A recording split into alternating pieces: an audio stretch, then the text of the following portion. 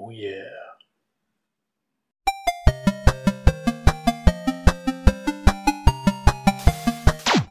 Check it out. So this is Donkey Kong 2 Game & Watch. Obviously, you already know that. I bought this off eBay as faulty. Let's just have a quick look at the listing. So there's a listing. As you can see, I paid £31 for this. Now, it's working. These seem to go for around £70, £80, something like that. So I didn't think that was too bad. So I'll just show you the description. Nintendo Game & Watch Donkey Kong 2 non-working. Game not working currently. I have tried new batteries, but can see some dark...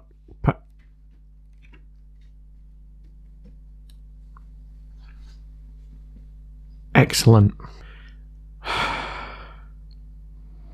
You don't need fixing. Well, actually, you do. Maybe I'll do that in the next video.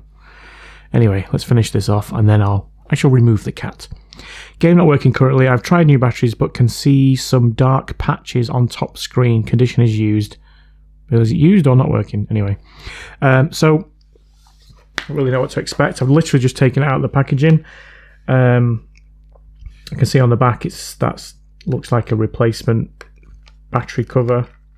Oh, it's got batteries in, which is nice. 1983. So, I mean, it looks in reasonable condition. A few scratches. A couple of... Why am I still doing this with a cat here? Let me move the cat.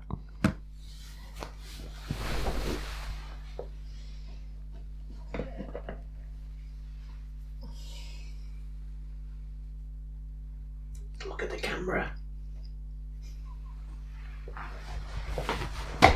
Right, cat removed. What was I saying? Yeah, so the condition's not bad. It has got a few scratches on the front. Yeah, but that's to be expected for something that's nearly 40 years old. Does look like it's been dropped a couple of times, a couple of bash marks on the corners. But other than that, it doesn't look too bad. Let's open it up. Hinge is quite loose, but then I think that's quite common. Okay, so everything appears to be lit up on the... Yeah. Can see the patches that he's referring to. 1, 2, 3. I'm not sure whether that's screen burn. Don't really know what that is. But it seems to work. 7, 8 at a time. It's very dim, but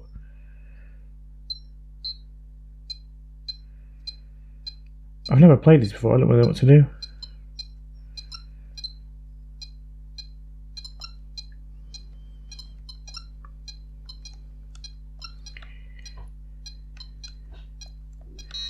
Oh, not that. Okay, well, it does seem to work. I'm guessing it's quite faded because it needs new batteries. Let's try that first. How do I stop it? How do I turn it off?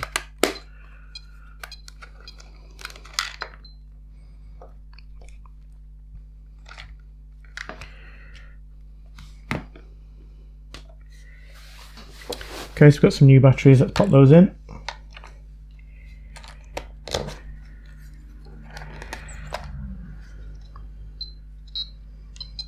It's still quite faint, but it's not as bad.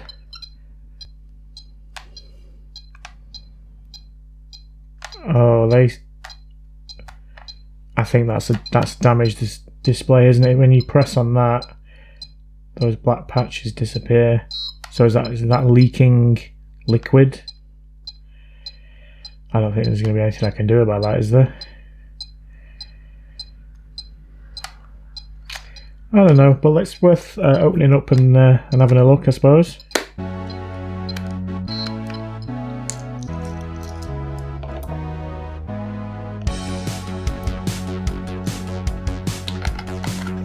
Right, so can I just undo these ones to get to the top screen? Or yeah, I presume I can. What kind of a screw is that? See if a normal flathead will work in that.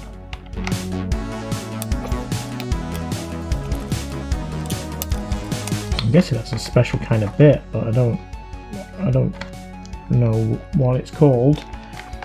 but the flathead does appear to work if you get it in the right place, there, like that.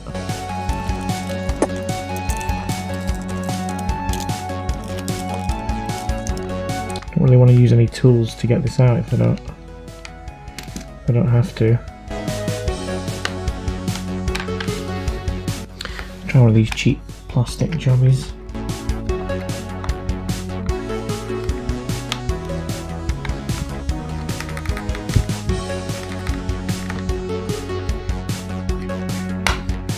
There we go. Okay. Obviously the ribbon connector there goes through from the other side. Let's try not to damage that, see if we can remove these.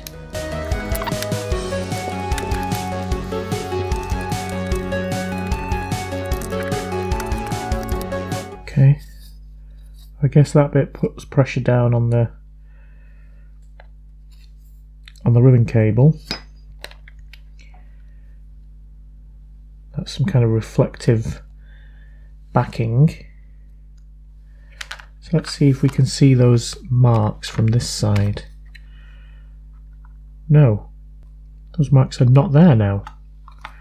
I've got to be honest, I'm not 100% sure how these work. So is there like a polarizing filter on these? Is that what's on the front there? That looks pretty clean, to be honest.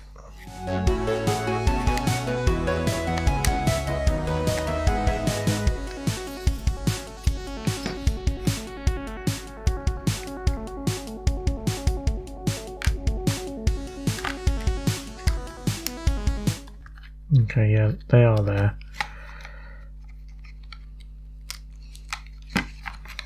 You just can't see them without the reflective bit behind it. As soon as you put that on, you can see it. Okay, so I've got this polarizing filter, which is from a mobile. Not sure which mobile. I just thought I'd try it just on this bottom screen. If you look there, it's definitely darker. You know, it's not as faded. It looks good. So I think I could replace the polarizer and certainly in the bottom screen to make it look better. But if you look up at the top, I've not connected this up properly, which is why there's nothing up there. But those black marks are really quite prominent with that polarizer. I've taken the other one out. It's here.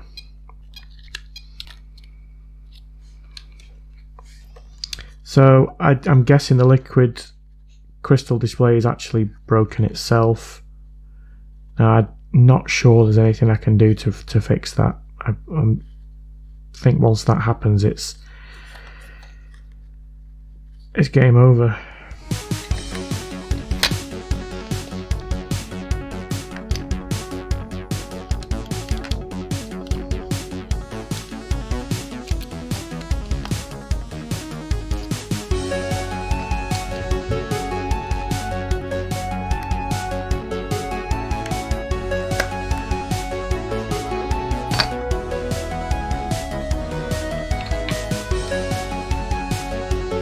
I think you can see it if I apply the polarizer filter over the top. You can see the screen bleed. I just wonder if it's worth. Well, it's definitely worth it because it's broken at the minute. I'm going to try just gently applying some pressure, see if I can get because I think it's air.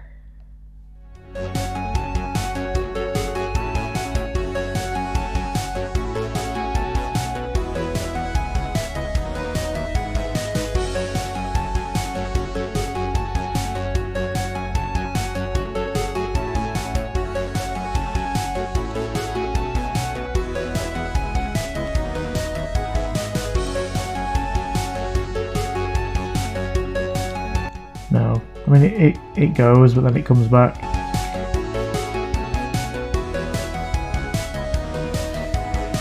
No, I mean it wasn't too bad.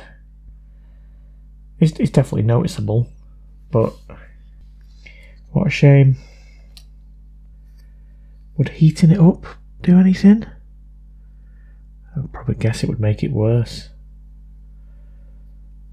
I'm going to try cleaning it with some IPA.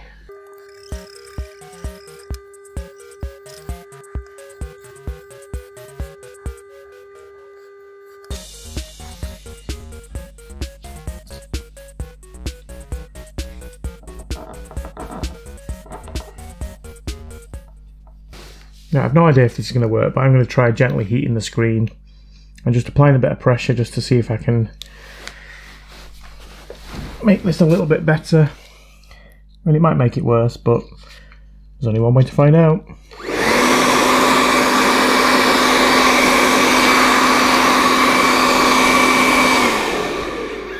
Oops.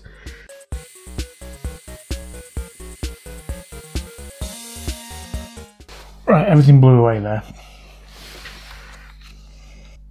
Do you know what? Could just be me, but I don't think that looks as bad as it did when I started. I really don't know if that's going to come across on the camera. If it doesn't, then I'll probably just fast forward through it. But these bits do seem to have gone down a bit. I'm going to carry on with that.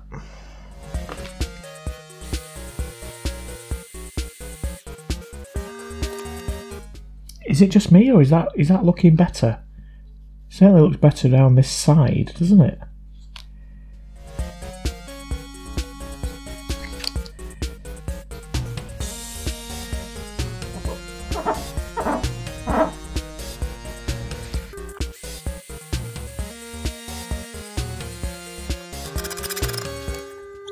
That's definitely better, isn't it? That is definitely better. I mean, it might come back when the screen is when the screen cools down. Let's just leave it for a bit. I think it might be starting to come back already. Okay, it's dried and they're still there. I'm not sure if they're any better than they were before, or whether they're just exactly the same. But I don't think, I've just been reading up online. There doesn't appear to be a way to fix them. So just gonna have to live with it. It's not like it's right in the middle of the screen, it is at the top.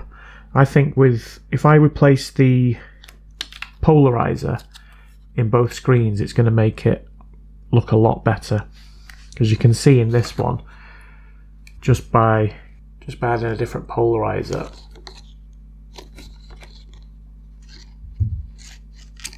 I think sort of at that angle, look how dark the sprites are. It's much better than that.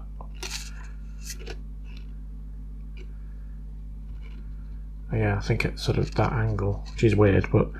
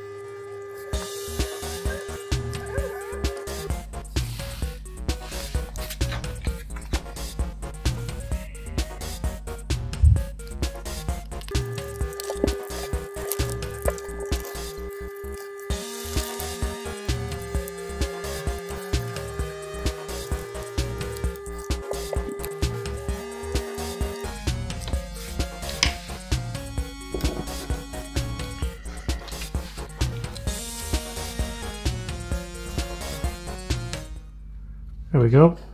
Original, replacement.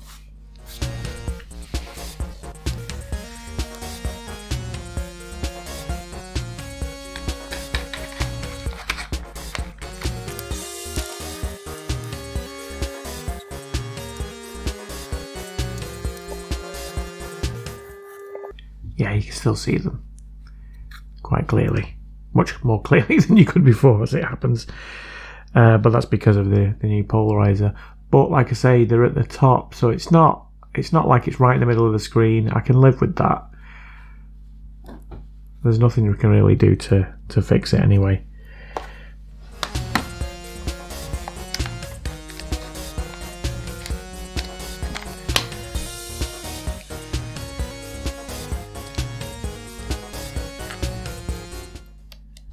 Right, that top screen definitely looks better. I hope it comes across in the camera. If you look at it compared to the bottom screen, it's a much nicer colour. So I'm going to do the same with the bottom one. See how that comes out. Wow. No jewels, unadjusted.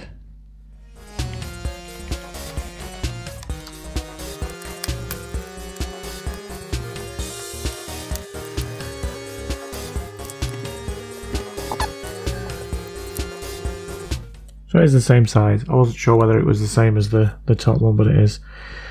So we can just cut another one of those out. I do it at the same angle.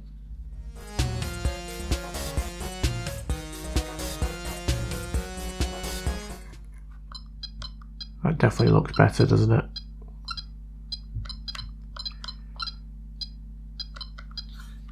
Okay. Put the remaining screws in.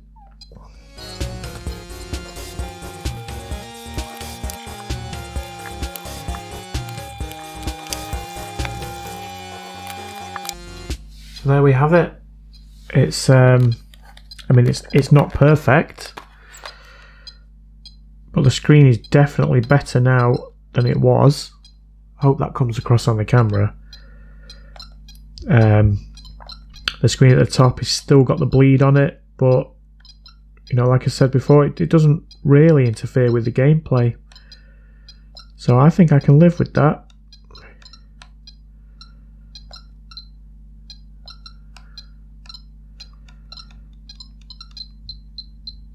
Nice. So yeah, I'm quite pleased with that in the end. 30 quid, 31 quid, whatever it was, and it's working okay. You know, it's the best I could have done really, without another one to switch out the screen, which, you know, I'd be looking at another 30 quid. I might as well have just bought a working one. So I'm quite happy with that. I'm not going to sell it. It's for me, so I'll just keep it. You know, I've got the Donkey Kong 1. And now I've got Donkey Kong 2. What's the other one? Donkey Kong Jr. That'll be the next on my list. So yeah, that's it for this video. Thanks very much for watching. If you did enjoy it, please give it a thumbs up. Please subscribe for more Can I Fix It videos. Thank you, and goodbye.